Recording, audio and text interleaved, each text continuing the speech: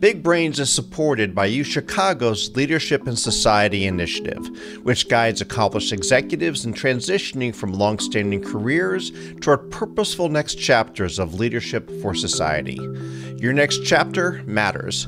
More at leadershipforsociety.uchicago.edu.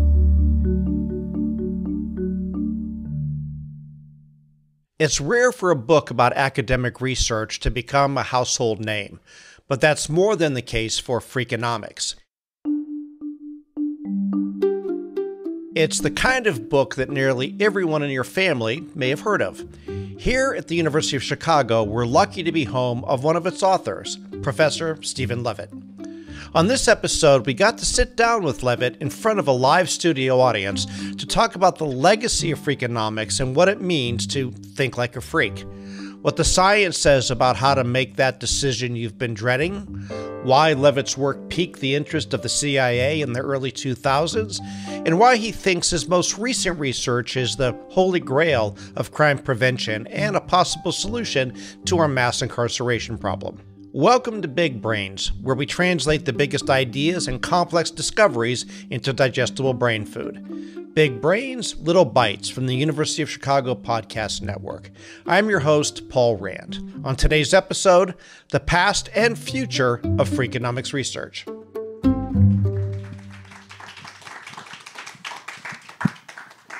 You know, it's interesting, for a guy who is really one of the world's most noted economists, you don't necessarily think about yourself as an economist, do you? I think I'm an economist by training, but I identify more as a data scientist. Okay. I mean, the thing I love to do is get a pile of data and make sense of it.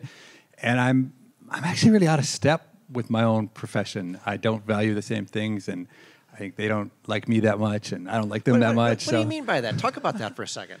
So economics is a field in which entry is largely determined by how good you are at math. To get into a PhD program these days, you have to be incredibly good at math. What was your class? 1A you took at Harvard? Math 1A. So I took exactly one math class in my college career. It's called Math 1A. It was high school math over again because I hadn't learned calculus when I took it in high school. I showed up at the class, and it was all men, and they were all like 6'3" tall and weighed like 215 pounds.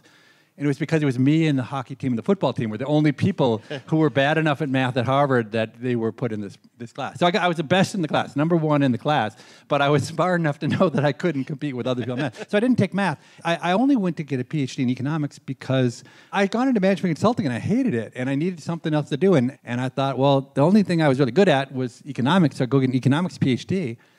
And it was a terrible match for me because I wasn't interested in technicality. I wasn't interested in math. I really was interested in data, but there was no such thing as a data scientist. I'm old. It was many years ago, 30 years ago. There really wasn't such a job as being a data scientist. So Austin Goolsbee, who many of you might know, Austin was in my class, and he was an anointed one. So Austin had all of the right skills and preparation. And he and the other anointed one sat down one day to make a list of who the failures were going to be. And so there were 4 of us on the list. And Austin told me I was right on that list of the 4. And that actually did give me a kind of freedom to be myself. You weren't devastated by that? Well, they didn't tell me until later. Okay. It only came out a few years later. But no, I would have said the same thing. It was obvious. It was not unclear to anyone that I was a black sheep in this group. Okay. But it gave me the freedom to be myself. And I think that's something that young people in academics rarely feel empowered to do. Yes. I was really lucky, and I had a niche within economics, thinking of offbeat problems and finding ways to answer those questions using data that other people hadn't usually used before. In a weird way, it was very marginal, and yet I was able to get my papers published in good journals and perhaps inspired people to think that you could use, like Gary Becker, and in Gary Becker's huge footsteps, my little tiny footsteps followed them, of inspiring people to think you could apply economics to all sorts of settings. So after we wrote Freakonomics, I'd always loved being an academic, but I realized it was more fun. Freakonomics was more fun. The opportunities, a whole new opportunity set opened up to me, and I just found they were more fun. Let's talk about this. Yeah. When you think about what's economics and what's Freakonomics, because you really have become synonymous with that brand, How did you come up with it, and how do you think about it then and today? So I had been in the profession for 10 years, and I had published probably 40 papers, and they were just all the things that interested me, and they were the things that, many of them were the things that showed up in the book, like real estate agents were ripping off their clients, and sumo wrestlers were cheating, and Chicago public school teachers were erasing the answers to make themselves look better, and a bunch of stuff on abortion and crime and all this. So I had just done this without any spirit other than excitement. I loved getting my hands into data and answers questions, but it didn't really have much of a point. So then everything changed when, so I won this prize. What was the name of the prize again? John Bates Clark Medal. Okay. The New York Times wanted to write a piece about me. I more or less said no, but they were persistent. I really did it for my mom because my mom loved reading about me in the newspaper. And so I thought, okay, I'll take one for the team. I'll do this so my mom can read about me in the newspaper. Now, interestingly, Stephen Dubner, who was asked to write it, he said no repeatedly too. He didn't want to do it. But then he said, I'm going to be in Chicago, and could we spend the morning of Thursday? And I said, sure. And so we spent the morning, and it was great. And I was like, okay, see you later. He said, well, actually, I don't have that much else to do. Would you mind if I went to lunch with you? And there's a terrible problem when you're being interviewed for the New York Times, right? You're in a very subservient position because you have to be as nice as possible to the reporter. You don't want to write something terrible. So I'm like, okay, I guess you could come to lunch with me. So then when lunch was over, I said, well, I'll see you later. I hope the article's really good. He said, well, I actually don't have any plans. Could I just come and sit with you in your office?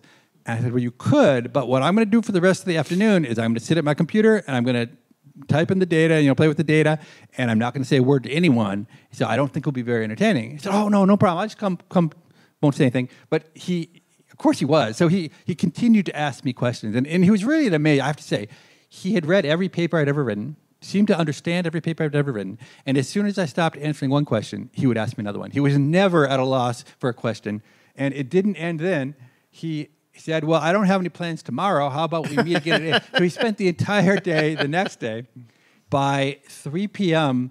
on the Friday, so he had now been there for however many hours, I said, hey, I'm getting kind of tired.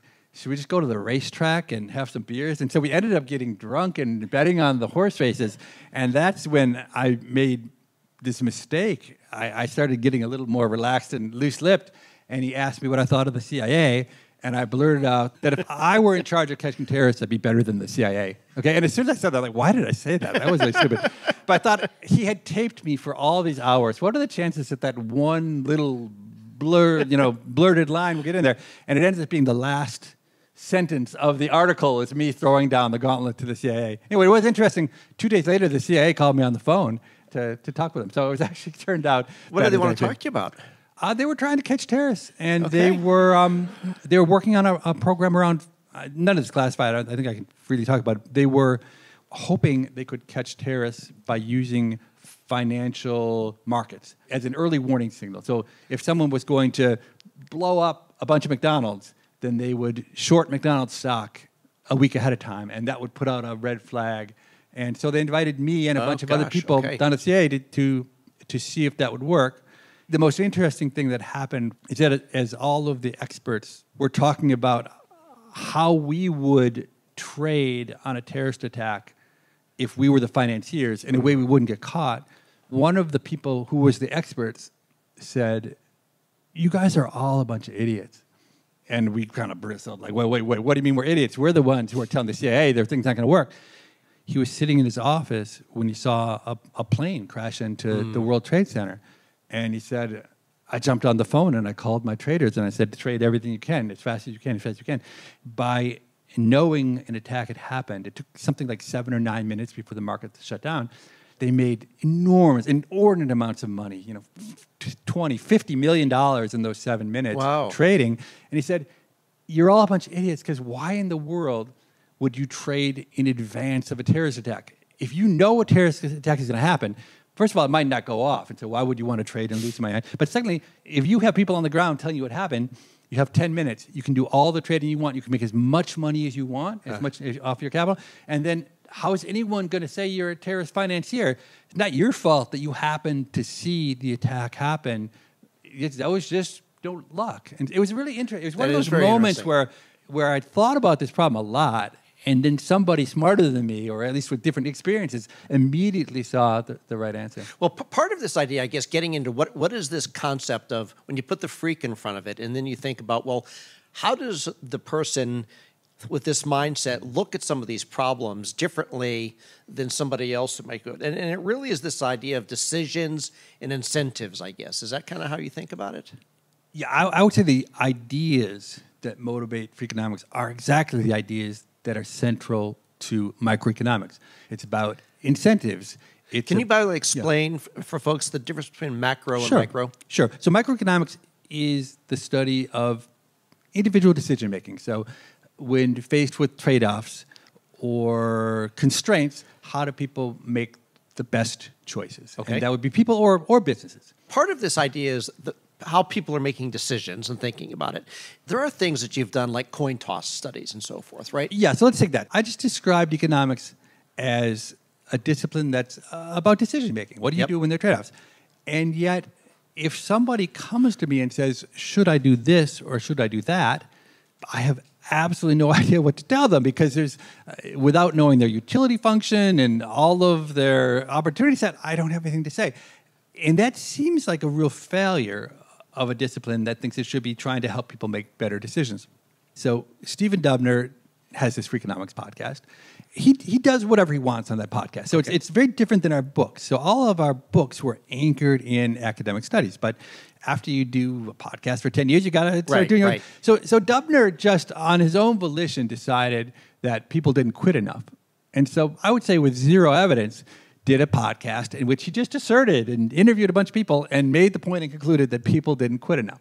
And we started getting emails, dozens and dozens of people saying, I listened to your podcast and I quit my job. One of my consulting friends in venture capital, who I had immense respect for, wrote me and said, I just listened to your podcast and I quit my job and I'm starting my own venture capital firm. And that was so shocking to me that it actually opened up a whole new way of thinking, because I realized, wait a second, Dubner's podcast, our podcast, mostly his podcast, is so powerful, he can get people to do whatever he wants. And I thought, that is amazing. So now I have a whole new tool, which is I can take this media franchise, and the question I'm interested in is really, is it true? Do people quit too much or too little? And Dubner believed that they quit too little. But how could you test it?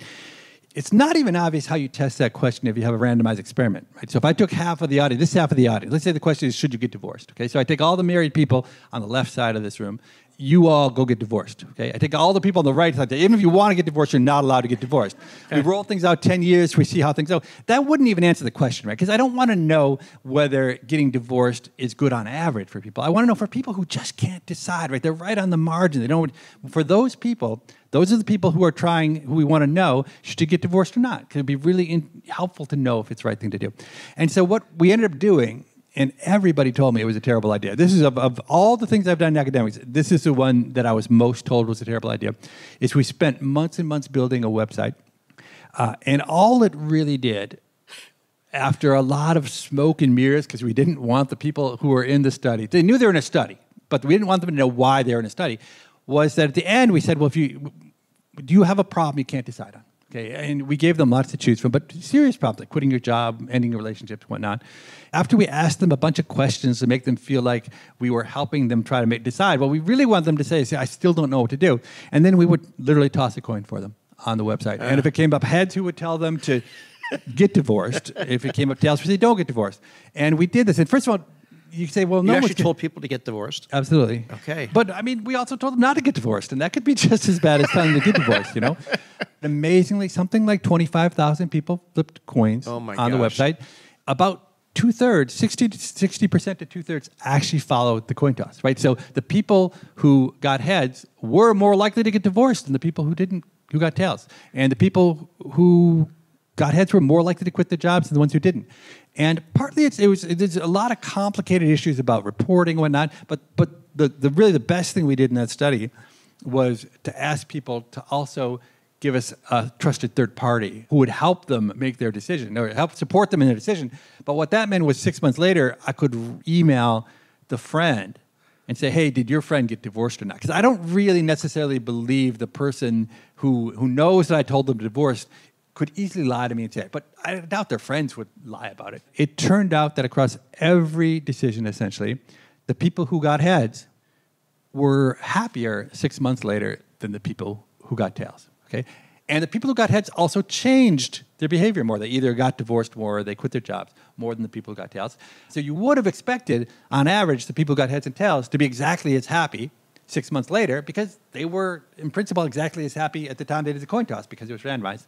And so the only real conclusion, after you do some hard work on trying to make sure there aren't biases in there, in who's responding and are they lying to me and whatnot, but I'm at least convinced that I think we did. Okay. We were able to work with that.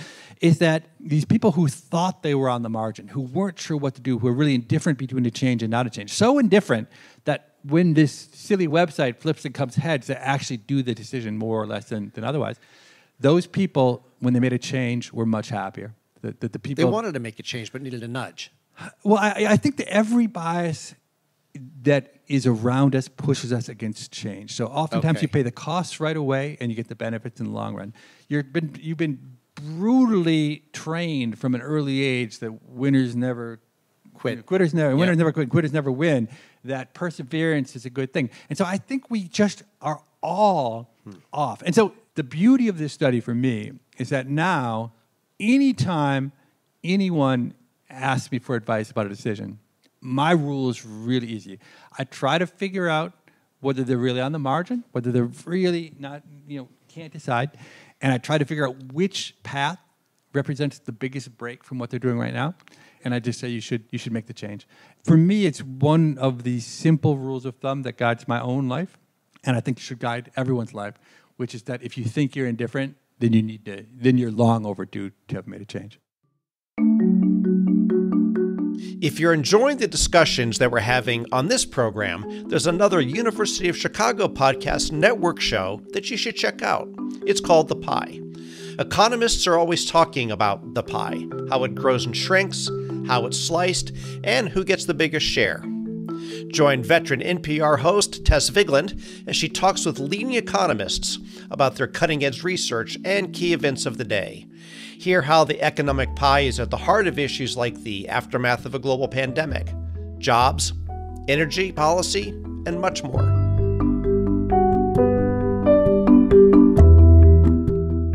How can we improve communications at work? Are stock markets really efficient? Should we let algorithms make moral choices? How will climate migration affect our societies? The Chicago Booth Review podcast addresses the big questions in business, policy, and markets with insights from the world's leading academic researchers. We bring you groundbreaking research in a clear and straightforward way. It could help you make better decisions, work smarter, and maybe even become happier. Find us wherever you get your podcasts.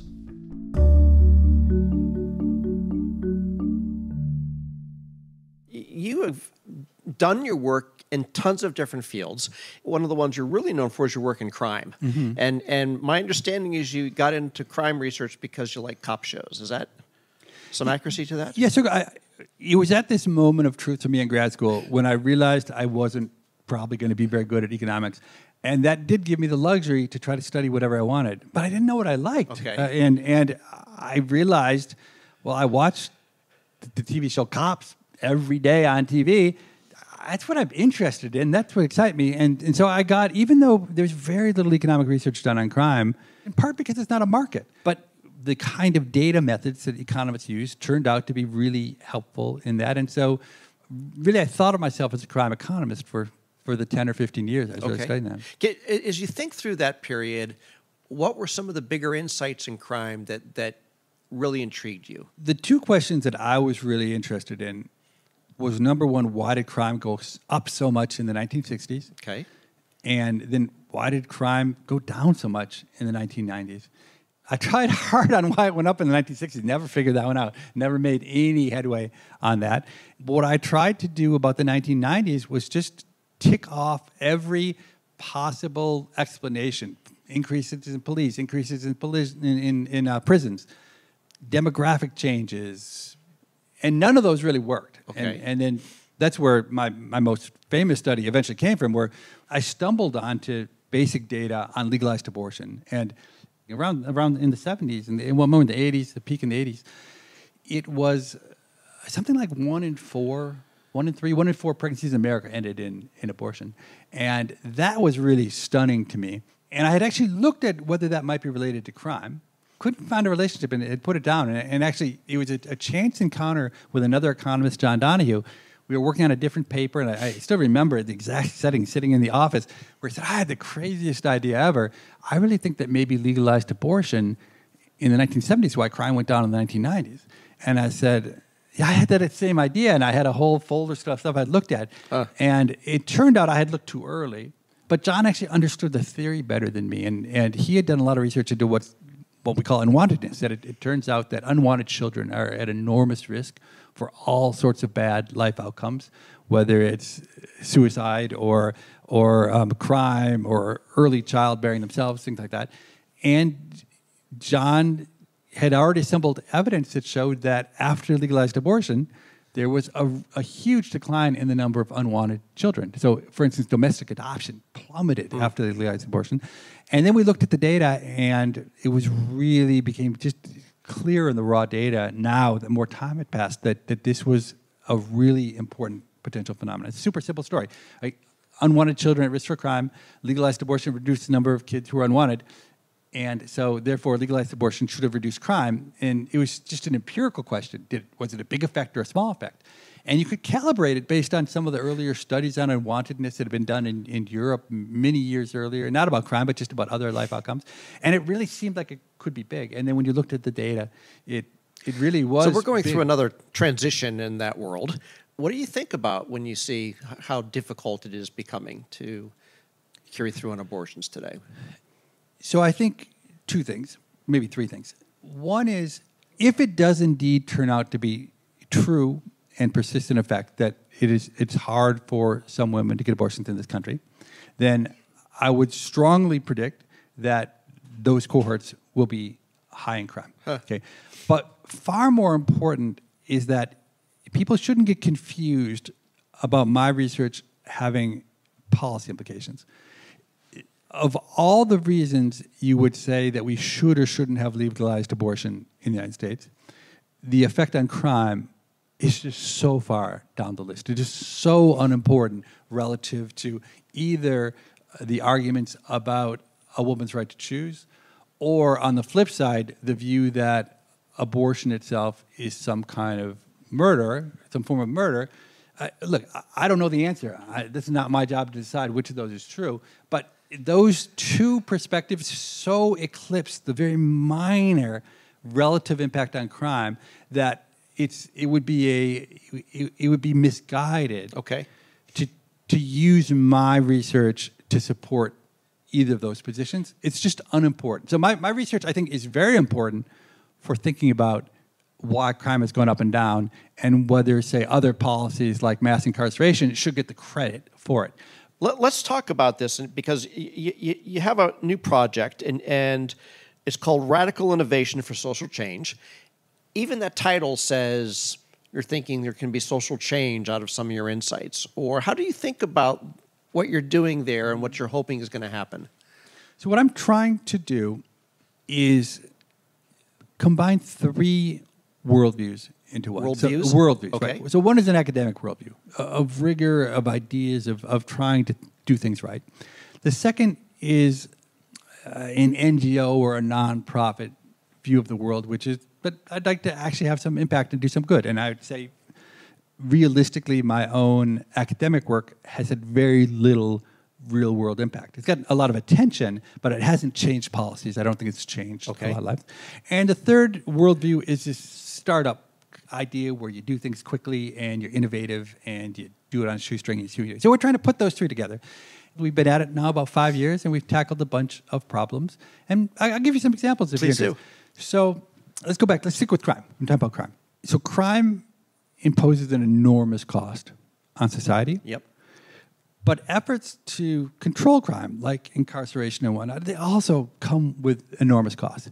The holy grail of crime is, how do you just convince people not to do the crime in the first place. Okay, which is what we call deterrence. It turns out, both empirically and it makes common sense, that almost nobody will do a crime that they know they'll be caught for. For instance, people do not rob the Dunkin' Donuts when the police are in the Dunkin' Donuts. Right? It's just empirically, you'd see that probably doesn't happen. Okay, so imagine that you actually could just take people who are known criminals, and you just assign someone, and the police officers followed them around all day long. They wouldn't do much crime. Okay? The thing is, with technology, we more or less have that ability in the form of GPS. Mm-hmm. There are a set of people in this country right now who are wearing ankle bracelets. Now, interestingly, these are people, say, who are out either on pretrial release or they're on parole, and they're wearing these ankle bracelets. The crazy thing that most people don't realize is that they're not mostly equipped with GPS. They actually use this old technology called RFID technology. There's a beacon in their house. So they're essentially under house arrest. If they go more than 60 feet from the beacon, it sends a signal that says they're more than 60 feet from the beacon. But then the sheriff can't find them because they don't have GPS on them. It makes no sense. Okay, so then we just actually started a pilot with the Cook County Sheriff, Tom Dart. We switched the bracelets over to GPS. And what you can do is you not only now can follow people around and know where they are, but we have the ability to link those up to the police databases. So in Chicago, for instance, there's something called ShotSpotter. Every time a gunshot occurs in Chicago, it's triangulated using echolocation, and they know exactly where that shot went. Now, we could, in real time, cross-reference where shots are taking place to whether or not there's someone who's on pretrial release who is wearing an ankle bracelet that's GPS-equipped and know whether they were there. Now, being there doesn't mean they were the person shooting. They might have been shot at.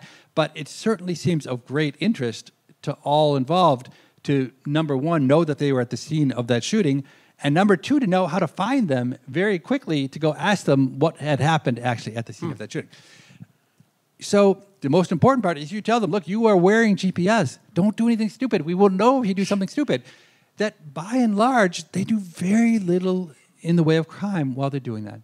Okay, and what's interesting is I say that now, many people who are left-leaning are feeling disgusted and revolted by, Big Brother, da-da-da-da-da. Okay, but what this really is, it is the source of freedom for a large group of people who would otherwise be locked up. So we've had 15,000 people through our program.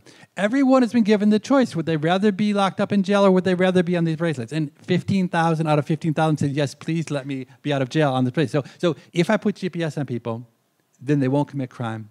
That means I can let out enormous amounts of people from prison, because more or less the reason we have people in prison is because we're afraid they're going to do crime if we release them. And you can go back and now you can completely rethink the whole criminal justice system.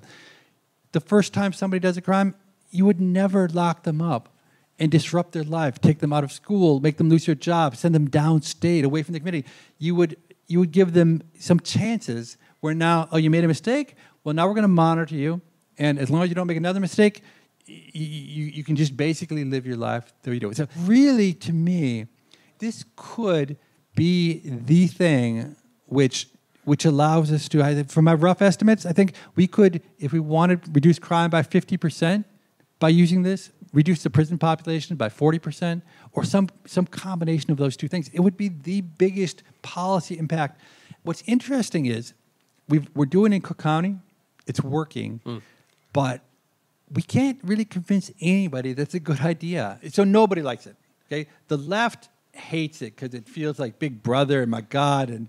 And look, I'll say I've worn these ankle bracelets. They are like shackles. They are the most horrendous, dehumanizing thing in the world. But they shouldn't be shackles. They should be like Apple Watches, right? There's no reason you couldn't do this with something that was just like everybody wears, light, friendly, imbue it with all sorts of other things that are useful.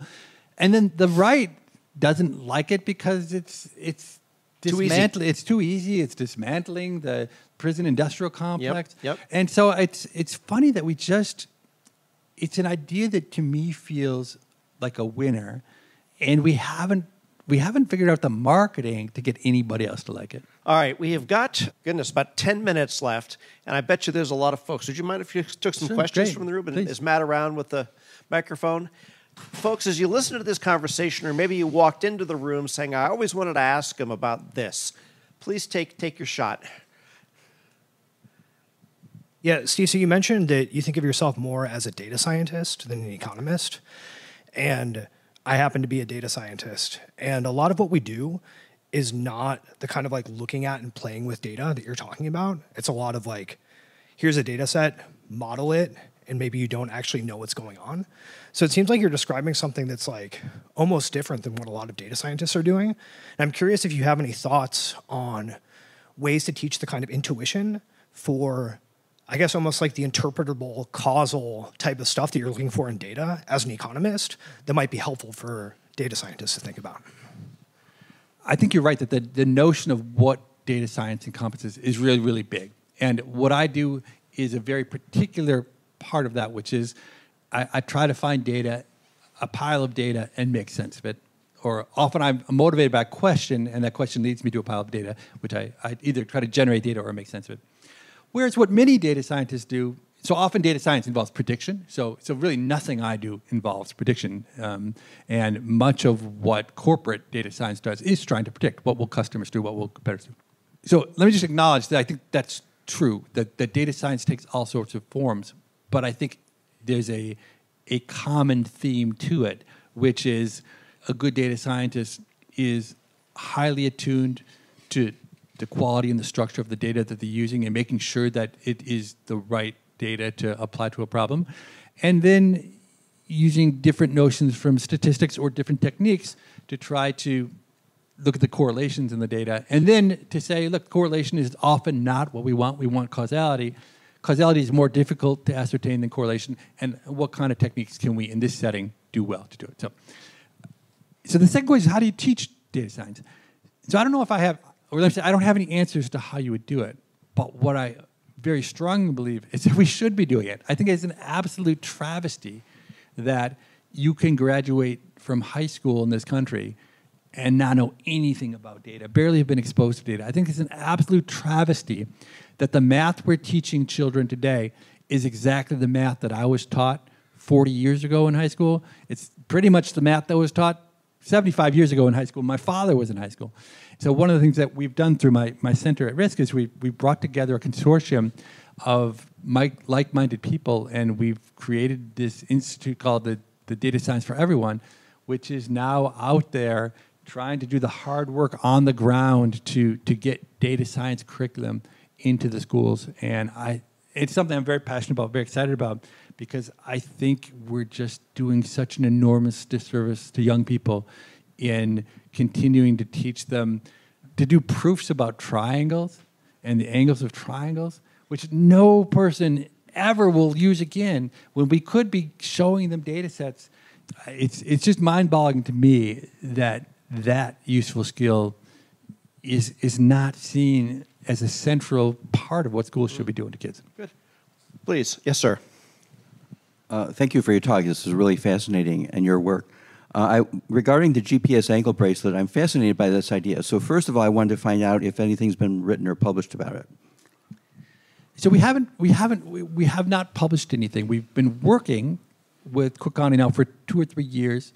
It wasn't done in the nature of a controlled study, for instance. It was an opportunistic chance for us to work with them. I mean, we've analyzed it. So I can look and I can see say if there have been 15,000 person years of data from Cook County where they're wearing these bracelets, we can look and see how often those folks have been rearrested or how often they've been at the site of shots going off. And the numbers are really low. I wouldn't say there's no articles. We haven't yet.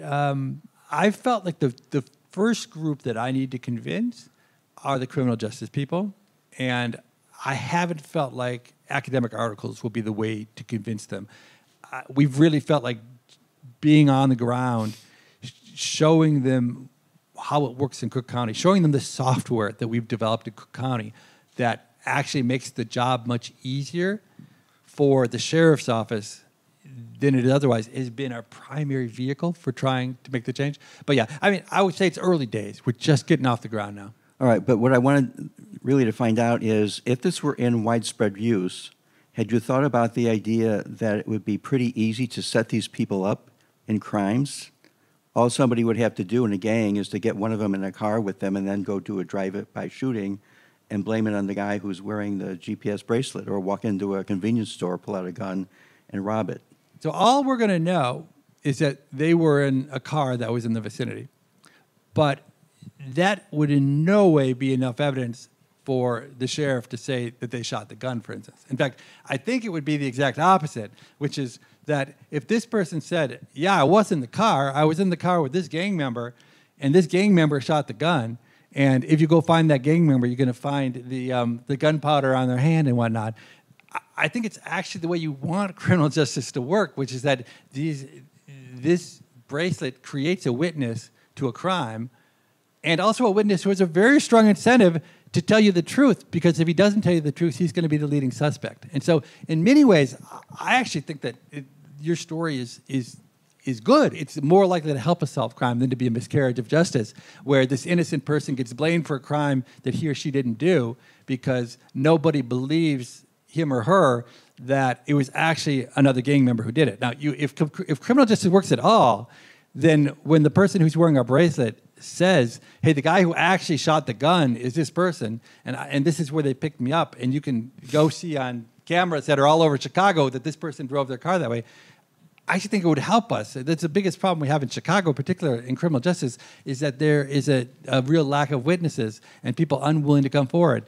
But one of the perverse things about these bracelets is that it gives the people wearing them extremely strong incentives to tell us who really did the crime, because they are the focal point of the investigation until they can point you to the real person. Good answer. And so I think that's really a good thing. Other people, it's tricky. You get into tricky moral and ethical issues around this, for sure. But my own feelings were already so deeply embedded in tricky moral and ethical issues about how we treat the criminal justice system that these are really are not, to me, not deal breakers. Coming up on top of the hour, one final one. You've 3 iterations of your book. Last one, as we talked about, was 2015. Are there any more planned, and what do we have to look forward from you? I don't think there will be any more books. Okay. So I cannot write a Freakonomics book alone. Stephen Dubner it's just a shared enterprise. Got it. Okay. And he's an amazing writer, and I don't have either the writing talent or the it just wouldn't be fun to do it a team if we weren't a team. But he found initially, and he's convinced me, that podcasting is just a much better medium for us than book writing. I mean, books do have their own virtues. They're longer lasting. They stick around. But honestly, every book we wrote sold less than the one before it. So it's not like it felt like we were could just write books forever and people keep reading them. But the Freakonomics podcast reaches, it's a great podcast. It reaches more people in a month than many of our books did ever. It turns out that when you give stuff people for free, it helps. You give them people for free, and he really delivers a great product. Then you have a way to reach people. So right now, to me, the idea of writing a book, of writing something that gets stuck in a moment in time that can't really be upgraded, can't be updated. It's a lot of work. There's a lot of I find the freedom that comes with this medium of podcast is actually a much better one for what we're trying to do. So more podcasts to come.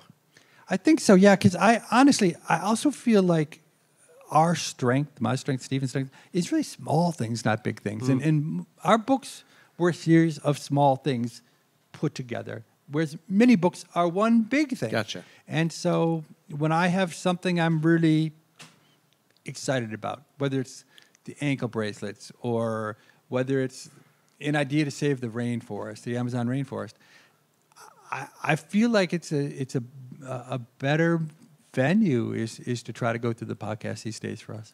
All right. We could talk a lot more. Is it all right if I come back to your office and just watch you work? And then we'll go to the track and although it's gone, and drink together?